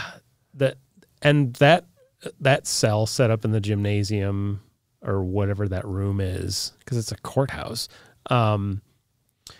it's a really cool set piece. You get another really great interview between Clarice and Lecter. You also get the funniest mustache I've maybe ever seen on that police officer. Charles Do you know the Napier? one? No. Wait, is that who that is? That Charles Napier is Boyle. It's the one that goes like straight across his face. Like it's really thin. He's, It's boy, I don't think it is him. I can't believe Boyle, you all weren't nearly as taken with this mustache as I was. Boyle is the desk sergeant or something, the guy in charge. Yeah. To me, they were just man 1, man 2, man 3. Right. I don't know what you're talking about. Man 974. Oh no, Charles Napier. He's the one that gets handcuffed to the. Oh yeah, you're right. Yeah. Of course. I'm thinking of the guy who. He's Sergeant Tate, I think. Okay. What are you talking about? Hold on, I'm gonna show you. I literally don't even know. Well, the funny thing is, none of the characters are identified. Oh, the two guards that are the bumbling This guy. idiots. Look at his mustache. Oh yeah. That's him? true. Yeah. That's true. That guy. Yeah. I see why you. Yeah. Noticed this. Because it's a really tense scene. Then it's broken a little bit by how weird and wide his mustache is. So the other thing I love is that Hannibal immediately jumps back to Clarice's childhood, and he doesn't even miss a beat, and he's back with that question, grilling her about what happened. Yep. Yeah. His stare's super intense too, especially when he's looking right at the camera. It's like, oh, Jesus. Well, he's in a position up above her too, so it makes it even more. And there's a bunch of shots from where he's looking down into the camera in this, like including when he's flogging him with the nightstick, which is that's a good scene. Yeah, and his like big that he's doing when he's doing it. It's like a release. It's like exercise for him. I like his little hands going with the music afterward. Yes. He's like covered in blood. He's got blood all over his mouth.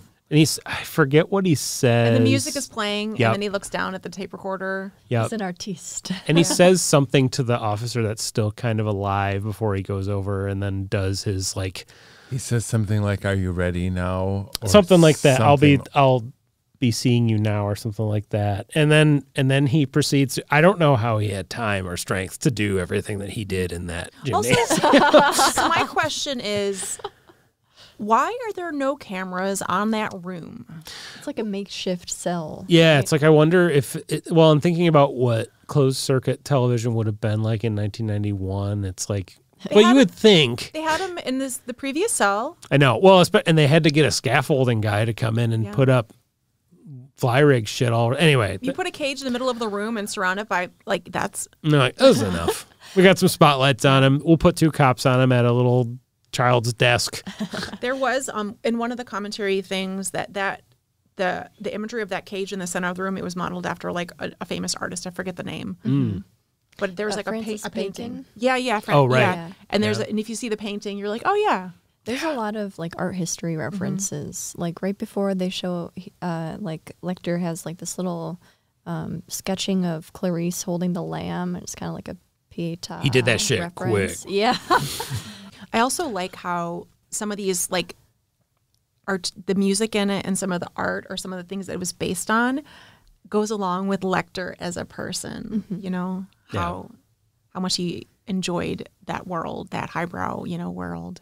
He's artful in his killings. One of the deleted scenes, there's a scene of this is a really fun scene. There's a scene in the ambulance of Lecter driving it and driving away and he's like laughing and smiling as he's driving after he took the ambulance away. Yeah. Oh, I'm glad they deleted that. But I would love to see it. It didn't need to be in the movie, but it's like Yakety Sax is playing. Since you own the Criterion Blu-ray collection, I've got to watch that. And there's not very many deleted scenes or bloopers, but that was a deleted one, and I'm like, what? Just a guy covered in blood driving an ambulance. Yeah. Wow. Yep. He's just like going through the tunnel. I might talk about maximum overdrive. Yeah. That's awesome. God, that's great. I thought you would appreciate that. I do appreciate that. A couple other little details in this. The crucified police officer like disemboweled is cool. It's horrifying, and it looks great. It's the best shot in the movie, I think. Yeah, and it has that huge swell of the score that happens that just everything about this scene is special. How did he have time to do all of that? I don't know. How do you get him up there? It's such art. I like imagining him like chilling on top of the elevator, putting that guy face down, just like riding it up and down. It needs to be like a Home Alone type sequence where he's setting up all his little booby trap things. Montage. He has to be like incredibly fit to be able to do all. That's a lot. Yeah. He's got that pen. I'm sure that helped a lot. That's true. He's climb on top of the cage. He's sitting behind his little privacy thing, trying to barf up that piece of the pen so that he can then do the most elaborate thing. Blood drips all over. He like is wearing somebody else's face, and then to get the body on the elevator, like where's that? And when he's laying on the ground, like after you've seen this movie and you know that it's him laying there, it's like you can see Anthony Hopkins' like features under the like fleshy thing, but when they're up close to him, where he's like, hold his hand, talk to him, damn it. Yeah. There's like these really gross bubbles that are coming out of his mouth, which are just, ugh. Yeah. Yeah. Yeah. Or then when he's being wheeled out and he starts like fake flailing. kicking. Like Yeah. Little fake seizure. Yeah. He was having a little tantrum on his way out. Also, just in the middle of this, inexplicably, when the FBI show up, Chris Isaac is one of the agents. Very distracting to me. Yeah. Yes. Yeah. He's been in other Demme stuff too. Yeah. He gets one line. Okay, guys. Yeah, I saw his name in the credits. I was like, what? Yeah. Yep. Yeah, I saw he's billed. He's highly billed at some point. I think in the beginning of the movie, but then you watch the end credits and it's like he's way down. Yeah. Maybe it's because it's by chronological order. I think I had to go back and find where he was in the movie. Yeah. Just one Because- scene outside Just the for a elevator. second. Yeah, and Yeah. he looks so ineffective as a SWAT team commander. Yeah. That whole Yeah. team outside the elevator, there is a woman in that scene who is not Clarice. Bunch of bumblers, Yeah.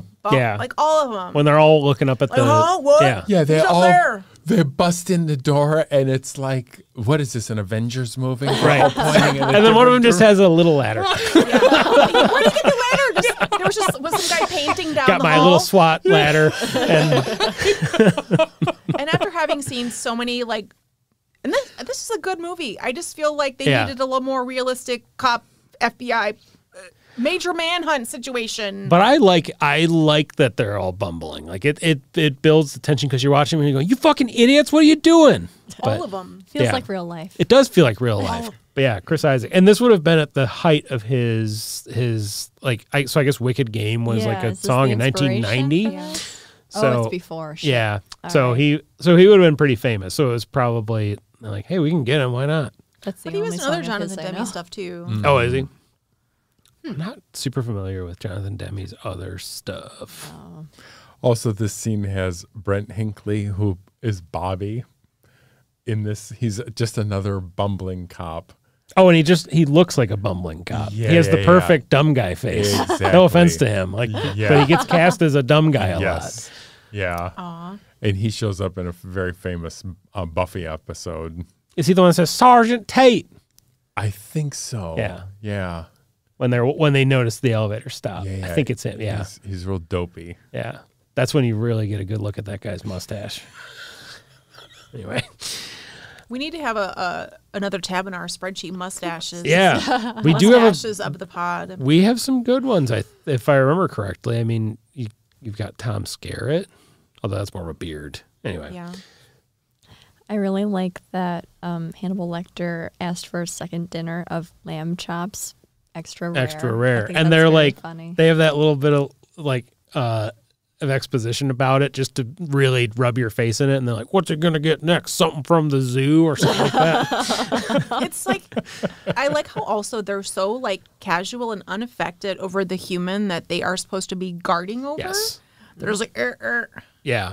Well, they even like when they're talking to Starling when she comes in to interview, they're kind of like, you know, the deal with him, you know, you're supposed to like, I don't know, not get close to him or something. And then they immediately get fucking close to him. You know what? Because Chilton is bad at his job and Yeah. is a terrible human being. Yeah. This Yeah. is all Chilton. He plucked this guy, put him here. It's all Chilton. Yeah. It's all Chilton. And these are his cop buddies. Yeah. And then my wife pointed out that like in his cell, he has so like they won't have a lot of shoelaces, but he has a tape recorder with a tape in it. He has a metal tray, implements for sketching. Like, you know, there are a lot of things that he could have gotten in trouble with, but instead he sat in his little privacy spot and barfed up the pen or however he got it up there. Jodie Foster in the commentary has like a interesting point where she says, like the movie's all about power dynamics, and this is a scene where Clarice has been like taken off the case, and she's basically like, "I'll give you everything, and I don't care if I get hurt in the process." But she like wants so badly to save Catherine that she's like willing to do anything to get that next piece of information that she needs. Yeah. When they're kind of like pulling her away as Chilton comes in and she's just like, tell me his name. She's super desperate in that. Also, one of the little paper things that popped up during this was, though it's rare for serial killers to escape from custody, it has happened in the past. In 1977, Ted Bundy escaped incarceration in Colorado. Right. Not once, but twice. He wasn't apprehended again until early the next year after he had murdered 3 college students in Florida. Did it say that he stopped in Ann Arbor for a quick beer to Did watch he? a game? Mm-hmm. Really? Mm-hmm. Huh. Where? Do we know where? I think the name of the bar is, if you look online, but it doesn't exist anymore. Oh, because of that. That's I think it was interesting. after Colorado, before Florida. I don't remember. Bad guy, that Bad one. guy. One cool thing, thinking about how much the male gaze exists in this movie and how little women look, I like that Jodie Foster's name is before Anthony Hopkins' name. It should be. She's You bet. the star. He's also But- only in like 20 minutes of this movie. He has the shortest I guess that makes sense, runtime yeah. of someone who's won Best Actor or whatever the hell. Wow. Yeah, it's like 16 to 20 minutes. Wow. Huh. So, after being notified of Lecter's escape, Starling pores over the case file, analyzing Lecter's annotations before realizing that the first victim, Frederica Bimmel, knew Bill in real life before he killed her. Starling travels to Bimmel's hometown and discovers that she was a tailor and has dresses with templates identical to the patches of skin removed from Buffalo Bill's victims. Realizing that Buffalo Bill is a tailor fashioning a woman's suit of real skin, she telephones Crawford, who was already on the way to make an arrest, having cross-referenced Lecter's notes with Johns Hopkins Hospital and finding a man named Jamie Gum. Crawford instructs Starling to continue interviewing Bimmel's friends while he leads a SWAT team to Gum's business address in Calumet City, Illinois. Starling's interviews lead to the house of Jack Gordon, whom Starling soon realizes is actually Gum, and draws her weapon just as Gum disappears into his basement. Starling pursues him into the basement, which consists of several rooms. That is an understatement. Discovering a screaming Catherine Martin in a dry well. The lights in the basement suddenly go out, leaving her in complete darkness. Gum stalks Starling into the dark with night vision goggles and prepares to shoot her when Starling, hearing the clicks of the drawing back of the hammer on his revolver, swivels around and shoots Gum dead. It feels like a huge disservice to sum up this scene like that. Pow, pow. Scariest fucking... This whole scene is so damn scary. And who is the person rotting in the bathtub? Mrs. Lipman. Okay. And how does he have this? How is he living there? I think he killed her. Okay. And then he just keeps paying He the- just stays. I want to know Yeah, how he paying sells the bills. electricity. Well, if Yeah. he just keeps sending money for the accounts that are in her name and True. nobody knows that she's dead. Right. Oh, yeah. Okay. Yeah. Of course, this final confrontation is taking place in fucking Ohio. Is there Yeah. a worse state? Yeah. Fuck you, Ohio. In Belvedere. Right. Oh, Oh, that's- yeah. There's right at the beginning of the movie. Oh, yeah. When he's Lecter just like says, the Belvedere from the. from the Duomo. or Yeah, yeah, something, yeah. Right. It's like a clue because the end of the movie takes place in Belvedere, Ohio, and he's telling her what city James Gum is in. I've seen this movie, I don't know how many times, that I didn't put that together. I never put that together. You guys, that's great. That's great. Also, his name is James Gum because his mom didn't care and just spelled his name wrong on the birth certificate. That's why his name isn't James. Or But- Jamie or whatever. Yeah. Yeah. Not a name. Another song that is forever tarnished by this movie is Goodbye Horses. I don't think much more so to a much greater degree. That's a Yeah. creepier Then one for me. Sure. You bet. There's because you can hear the echo of the basement in the song. There's just something about it that it's Because you can hear her screaming and screaming and like he's just dancing. And I never noticed this before. Maybe I did, don't remember noticing that he was wearing a wig that was the scalp of another person. yeah. And I love, again, that close up of his face, and you're able to see the scalp line Yeah. of his wig. Yeah, we get we get a couple of clear shots at the skin suit, which weirdly blend in with all the other ephemera in the basement. There's a lot. Like, I almost want to watch it like in slow mo to some see bunch all of swastikas in there. the bedspread. Yeah, I'm like, oh, Bedspread. did he hand quilt that? Some old World War II propaganda stuff. There's a poster that says, America, open your eyes. Right. Yeah. I had to pause it and to try to read that poster. Sheeple, wake up. Yeah. But I like, that was a good scene with him dancing and her screaming. And is that when she's also trying to She's trying to get Precious down there. She's trying to get him down there with a bone. Yeah. With the chicken those bones. two are and just extra creepy before you even get to the night vision scene or see more of the well, any of the his basement. the switch of the FBI showing up at the wrong house and they're ringing the doorbell. That is such a great and effective switch where they're ringing the doorbell and the that loud, terrible buzzing is happening in the basement, and you think like, oh shit, they Yeah. found him, and then it's the whole parallel editing. And it's a long scene. The whole amazing. It's well done. So good. It's so good. yeah, And this is like a classic example of the parallel editing. yeah, it's That tension, though, man, that tension is so real. And It's so good. I You heard- know he's going to the wrong. You know they're going to the wrong house. You're like, no. I think the first time I saw it, I don't think I knew. I think I just was.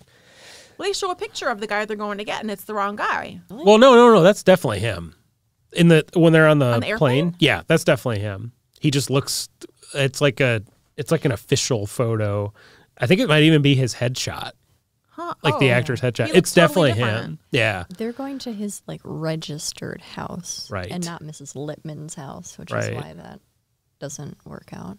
Oh, then maybe my error of noticing the picture, like, maybe think that's not his house. That's the other guy's house. I mean, either Oh, well, way, it sorry, gets. young me. Oh, I mean, yeah, it's.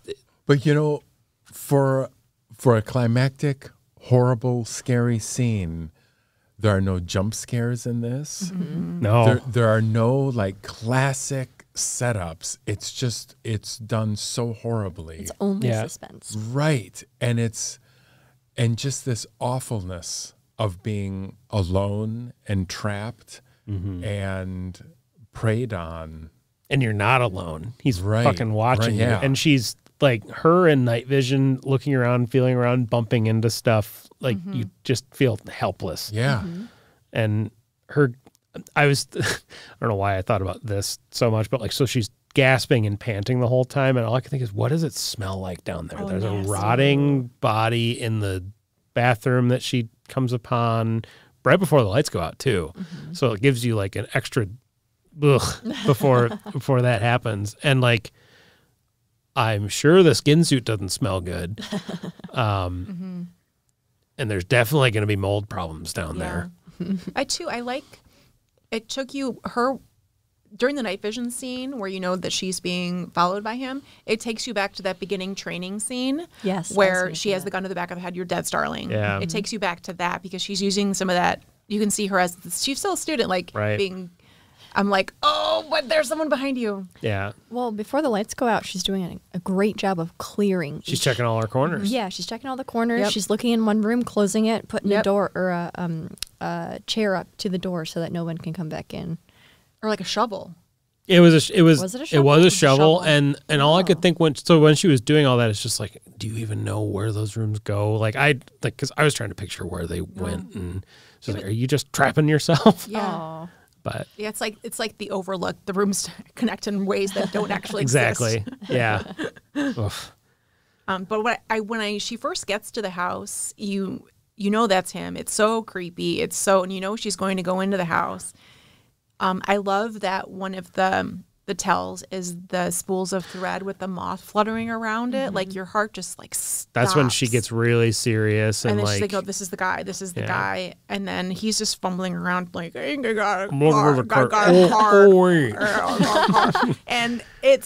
and there's a moment where they look at each other and they both know that the jig is up. Well, and it's so can I use your phone? And good. he laughs after because she was like, put the phone, like send the phone down, and he, oh god, it's yeah. such. And then you it's, see this giant gun on top of the stove. Yeah, it's just good. And she she fumbles pulling her gun out a little bit just to remind you she's a rookie and like, And even too, picking up the rookiness of, even though she was checking her spaces, she was still terrified in that moment. Like when the lights were out and you could hear things and couldn't see anything. Like, and as a viewer, that's a huge loss of like power and Yeah. space and self, not being able to. And I still think it's interesting that when we do see light, she sees him because when the gun goes off, that the flare is Yeah.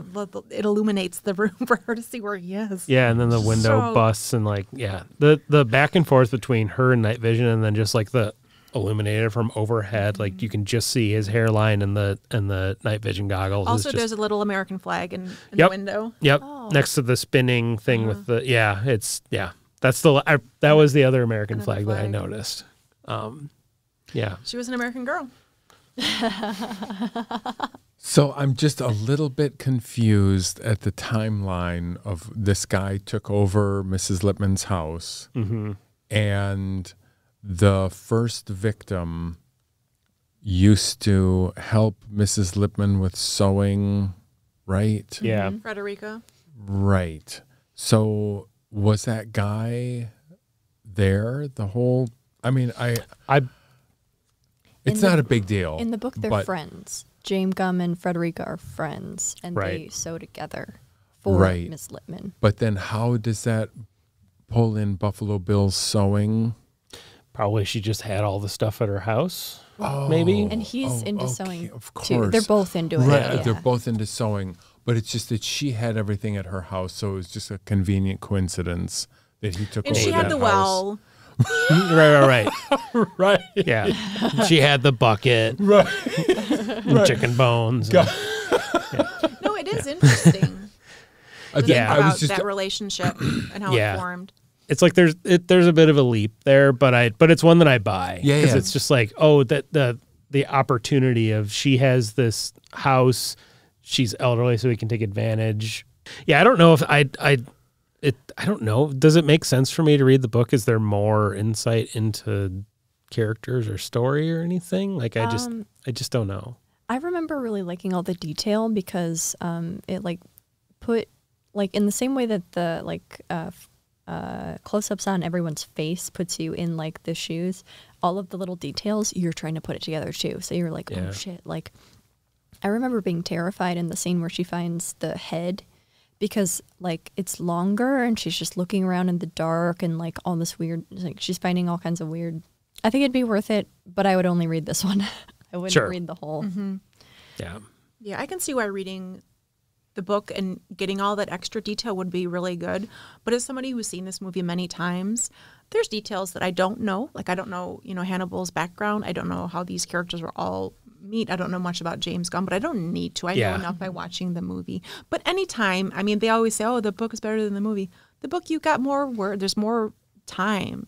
You have way more than 2 hours or an hour and a half, Well, they're totally different mediums. So like this is a great adaptation because it keeps all of the most important stuff and sort of loses all of the extra detail. Like does the viewing audience need to know that James Gumb went and like tried to find a bunch of different like hospitals to do like surgery on him?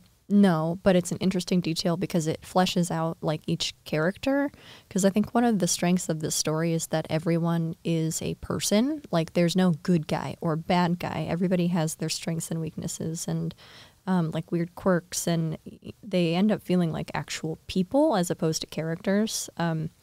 And so the extra detail helps with that in a book setting. Right. I love how upset Buffalo Bill gets when she's got the dog. Fuck yeah. He's like, it's like the most out of control you see him the entire time. He's just like, come on, show me. A hurt dog that's a great motivator. My dog was sitting on my lap while that scene was happening, and I would have been very upset too if the person I trapped in the well had my dog. Yeah. That was very smart of her to try to do that. Yeah. And I love that she's trying to save herself. She's not like waiting because as she can see by the nails, like help may not come. Help probably won't come, actually. Yeah. And we see her like kind of try and fail at first before the dog then hilariously looks back over the well and just goes, bop! Second best scene. Try again. I also love you can really feel Catherine's desperation, and she's trying everything because when she's seen the red blood on the side from somebody else's fingernail, she was like, no, I'm not getting out of here. Yeah. And that's the only tool she has, the only tool she has against him. Yeah. That she could possibly use is to use the dog. And I also like that when she's leaving, when she eventually does get rescued, she's carrying the dog and blubbering with it. I'm like, you know what? That dog is going to go and live with her now. But I'm like, do you really want to keep that dog? No one wants that dog. Precious. Yeah. Sorry. Good dog. Yeah. That dog is full of nothing but bad memories. She named it, then she named it Patty Hearst, I bet.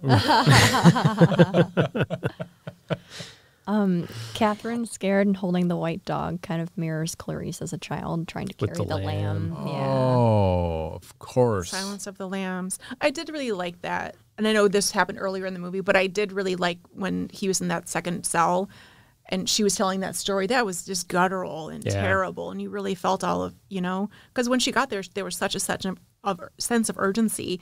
And then he got her to slow down and she was sharing that very personal, like terrifying story. And I liked how that tied in the title. And Yeah. Yeah, because the imagery for this movie is so, like, all the posters and stuff is all about the moth. All about the moth. I did like one of the things in the extra content on the Blu-ray or whatever was about, you know, the moths and taking care of them. And I really like the moth guy. The moth. Yeah. What do they call him? He was like the moth wrangler. Pilcher? Oh, in the actual on the movie set. The real person who was doing that. So am I remembering this right? In other movies, is there a whole thing about the imago and the chrysalis and the transformation? Does this ring a bell? In the other All Hannibal-related the other Hannibal things, movies? there's a transformation thing in Red Dragon, and I can't remember Hannibal. But yes, because in Red Dragon, he's trying to transform into the Anyway, entity or deity. Yeah, the right. tattoo. Do you see? But for this, I took the we'll cut moth. this, yeah. I took the moth into sort of the transformation of Buffalo Bill and trying to become something else. Yeah. I don't know if it's Red Dragon or not, but in one of the other, like, later books, Lecter and Clarice run away together. They're, like, in love, and it's different in the movie. I think that's Hannibal, sort of, isn't it? It wasn't in Hannibal the movie. Right. Also, in Hannibal the TV show, Gillian Anderson is in it. Another little Nice. As Clarice. crossover. No, I had to start calling her Clarice instead of Starling because Yeah. there has to be some really great fan fiction with those two in it. So days later at the FBI Academy graduation party, Starling receives a phone call from Hannibal Lecter, who's now in the Bahamas. Love it. As Lecter assures Starling he has no plans to pursue her, he excuses himself from the phone call, remarking that he's having an old friend for dinner, before hanging up and following Dr. Chilton through the streets of the village, and then the credits roll. Pitch perfect ending to this movie. I agree. Because you feel like everything is fine, everything's safe. But when she lets out like a sigh to pick up the phone, and you have no reason to think that that's going to be Lecter. I mean, unless you're the viewer and you've seen this movie before. It's also great how there's just this silence, and he's walking down the street, and you can I hear her voice saying, Dr. Lecter, like, over and over. Yeah. Yeah. Really powerful. I also have a confession to make. So when he's sitting there saying he's having an old friend for dinner, there are people getting off a plane, and there's like an elderly couple. Literally, I thought he was going to eat the elderly couple. Eat this old guy. I did not notice that Chilton was the guy in the background. Yeah. Yeah. Yeah. And I'm like, that's even better. Yeah, it really is. Well, the scene with the end credits where those people are just walking and the music is playing and the street becomes more and more sparse is so sad and lonely. I love this as the last scene of the movie. Mm-hmm. Yeah. I also love when there's something to look at during credits. Like, it's not just a black screen. Yeah, I watched them. I was, and plus he's just in the hat and the linen suit. Yeah. He's on vacation. And then he He's kind chilling. of blends in after a certain point. It's just like if you look away for a second as he's walking away, you can kind of lose him. So, And it's which so is scary cool. because you're like, he's out there. He's out there. He's out there, and it's unclear if he's going to do anything bad to anybody bad. Or anybody good, I should say. Yeah. Well, he's going to do it to Chilton. He's going to get Chilton, and that rules. That's the movie. That's Silence of the Lambs. Any other thoughts before we get into our rankings that I haven't thought about at all? I never think about them. Yeah. It's always spur of the Knee-jerk. moment, which explains a lot. Which is why all my scores are almost the same. It's I hard. like the movies we watch. Yeah. I think what's interesting about this movie too is you think about like the music done by Howard Shore. He's done so many movies, such different styles. Same thing with Jonathan Demme, and same thing with the actors. It's just interesting looking at this huge catalog of things that they've individually created, and then to come together, this skill and talent to put together like a psychological like thriller horror that just like wins a bunch of Oscars. It's just very interesting. And in 1991, I think that's so interesting. Yeah. This is the first thing that we've watched that won Oscars, right? I don't think anything else. Did Alien win anything for special effects? I don't think so. No. I think this is one of the Was few Nope horror nominated for movies- anything? No, not a single thing. Which one? What? Nope. Nope. I knew Really? Nope didn't win anything, but I thought maybe it would have been. No, it was totally shut some- out. I think Silence of the Lambs is one of the very few horror movies that has ever been nominated, let alone For won. anything, yeah. Did Howard Shore win Oscars Nobody- for the Lord of the Rings music also? Because that one won a bunch of Oscars, but that's not. What? That's him? Howard Shore did the music. Yeah. Also, Jonathan Demme directed one of the best concert film of all time, Stop Making Yeah, Sense, right. the Talking Heads documentary. If you look at their individual things they've done, it's so wide ranging. It's interesting that they all came together on this supremely fucked up movie. Yeah. Because it just feels very out of Yeah. it's it doesn't make sense that he would have directed something like this. But also, for some people, I guess some of the movies, like Lord of the Rings stuff, came later, or some of the other movies that Demme worked on came later, Yeah. or post Silence of the Lambs. But yeah, But he did the movie for music for Big. I don't know. I just think it's amazing. yeah, I'm looking through his credit. It's one of those names that I've seen a million times, and it's easy to forget everything that. He did Crimes of the Future, which I still haven't seen yet. That new Cronenberg movie. I haven't heard good things about it, but I will watch it because I like that stuff. Oh, I love You have thoughts. Good. Yeah. Good. That's what I want to hear. I mean, I loved it because it was Cronenberg and it was really, really a Cronenberg movie. Yeah. Good. And The Fly? no, What are you talking about? Crimes of Crimes the of the Future. Future. It was somebody at the library told me to see it. Might have been Heidi. And I was so happy to finally watch it. And it was definitely a Cronenberg movie. So that's what made me so happy about it. Good. Oh, Howard Shore also did the score for Mrs. Doubtfire. Oh, that's a movie I know. Ed Wood, which I love. Oh, yeah. Seven, That Thing You Do, Crash, Striptease, Copland, The Game. Analyze This. High Fidelity, that's cool. Lots of stuff. But won the Oscar for Lord of the Rings, Return of the King that year that it just they were like, I don't know, we'll just give absolutely every award to them, which after a certain point I was like, listen, I love these movies, but other good things came out. Right. You can spread the wealth a little bit. So who wants to go first? Christopher does.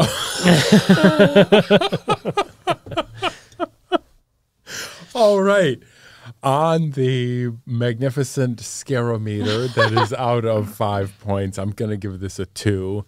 I could go a little higher just because I think all the leering men really make this movie scarier. That's one of the real horrors of this, I think. But I'm going to go with 2 on that. And on the movie rating, I'm going to give this a 7.5. Unfortunately, this movie is slightly spoiled for me by all the popular references to it. So it's lost just a little bit of its edge, unfortunately. But let me just say, so many parts of this, including the editing, are magnificent. So that's a 7.5. Nice. Very solid. Nice. I think this is one of the scarier movies we watched. I think, and I mentioned a little bit of this earlier about that this is a real monster. This is a human. These are real human things, like the human psyche and mental illness and ways you can hurt yourself and others.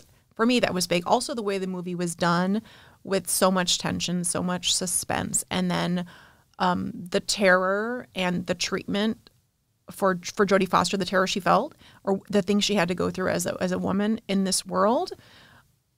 I think it was just well put together, and I think it was really well done, and it's scary. Like Dr. Lecter, scary AF, legit scary. So this is out of a 5-point scale. I'll give it a 3 out of 5. And it's funny because this is our 10th movie that we're doing for this show. The other one that for me that was the most scary was Alien, and they're 2 of the quote unquote best of the horror movies that we watched for this, not just really good bad things. So I'll give it a. Did I say 3? Mm-hmm. All right, I already changed. 3. I already just said. No, I'll stick with the 3. I'll give it a 3 out of 5. So I think there's definitely some scariness. Humanity is scary. And then for the overall ranking, I do, and I will say, I do think it's a perfect film, but I do have a hard time with the cringiness of some of the. I feel like my ranking I would have given it in 1995 is different than I want to give it now because I do think it's a perfect film. But some of the cringiness and some of the, and I know part of it is the misogyny and that was just the culture of, you know, this male dominated world, but it's just really hard to watch. And I want to just throw tomatoes at the screen whenever there's just a guy being a total jerk. But I'll give it a 9 out of 10, which is like the same thing. But anyways, I'll give it a 9 out of 10. Great film. The acting, the writing, the music, the lighting, the sets, the editing, really thoughtful. A lot went into it, a lot of heart and a lot of thought. And I also think it's great when and again, I haven't read any of the books, but I think it's an adaptation where I feel like people haven't ripped it apart for being an adaptation of, you know, it's being so divergent from the source material. Mm-hmm. So. I am also going to give it a 2 out of 5. It was definitely scarier than some of the other movies we've seen, and I liked a lot of the like gorier scenes, particularly that like flayed man on the bars of the cell. One thing that I think is pretty genius about this movie is there's so much of the like horror or violence that's off screen. So it's like Chilton showing Clarice a picture of what Lecter did to the last girl or whatever, which I think is effective. Probably kept it in a R rating and not like a NC-17 or something.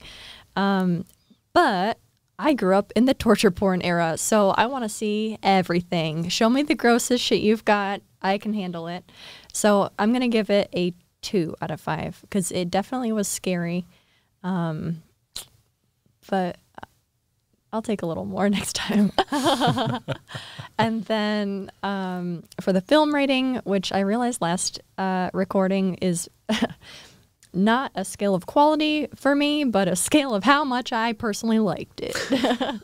I'm going to give it a 9 out of 10 because, I mean, this is one of the best movies ever made, right? Like, I think that's a great movie. Like, everyone kind of agrees. Yeah, that's why it won so many awards. It's why it's such a big part of pop culture. It's why so many movies have just taken inspiration from or totally ripped off scenes from this. But I really like it. I think it's like a bunch of talented people just firing on all cylinders. Yeah, and I think it has great music. It has great direction that I've never really seen before in a movie.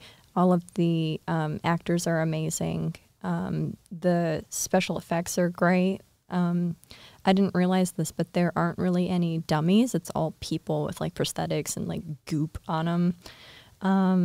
And I really like the atmosphere. Like, it's got a great atmosphere the entire time that never lets up. So 9 out of 10 for me. Mm-hmm. Nice. I knew I was going to get kicked out of the What Scares Us Club by giving it such a low rating. It's not low, though. I like that you added the right. 0.5 Yeah. on there. Yeah. Just bump it up a little What bit. did you give it? Oh, a 7.5. 7.5. Yeah, no, it's not low. That's still that's a good score. Yes. Amanda gave The Orphanage a 4, so don't feel too bad. You know what? If you look back at this, our stuff is all over the place. It is. And it's That's hard because awesome. I sometimes adjust my rankings on what I gave other things. I'm like, well, I gave Alien a 10, and I only gave the Fog an 8, or like. And then there's I just like everything, so I'm like, I'm gonna give it like a 9 or a 10. And Matt, how did you feel about Silence of the Lambs? all right, so for me, this is a very scary movie. It's definitely, I'm going to echo what you said. I think this is the scariest thing that we've watched because it's more real. Serial killers are scary. Psychopaths are scary. Anthony Hopkins is scary. Puzzle basements are scary. With all of that in mind, I'm going to say 4 out of 5 because it terrified me the first time I saw it, and a lot of the stuff still works for me. There are only a couple of horror or horror adjacent movies like this that still hold their power. The other one that I can think of is The Shining. And while I was watching this, I feel like it's in the same category for me. It just, the atmosphere is still creepy. The music really sells it for me in this. It's just every time I hear it, this movie is scary. This movie is very scary. That basement alone is enough to make it a 4 for me. And the movie itself is it's a no-brainer. It's a 10 out of 10 for me. It is a perfect movie. I totally understand why it won all the awards. I think another thing that makes it so intense and scary to me is that it is holding up, like the whole movie is it's holding this mirror up to weird misogyny and showing you like this is what she's seeing constantly, and that as a man who will not experience that's scary. I can't imagine navigating a world like that. And that's not even the main thing that is supposed to be scary in this movie, but obviously we're showing it quite a bit. Yeah, everything about this movie is great. There isn't a bad performance. There isn't really a bad scene in the movie. I think it's perfect. 10 out of 10 for me. So do you think those bumbling cops were told to act like bumbling cops and they did a really good job at it? I think so. They have to be. I'm going with that. Yeah, it feels like all that stuff was deliberate, and I feel like I need to dive back into the documentary stuff just to see if there's anything about that, because everything in this is very well calculated and feels human. It's the most human feeling movie that we've watched, which is again what makes it so scary. Yeah, love this movie. 10 out of 10. Great movie. Would watch again. We did it, guys. Well, that said, if you like what you heard here today and you want to let us know, you can email us at whatscaresus@ael.org. Thank you so much for joining us. This has been What Scares Us.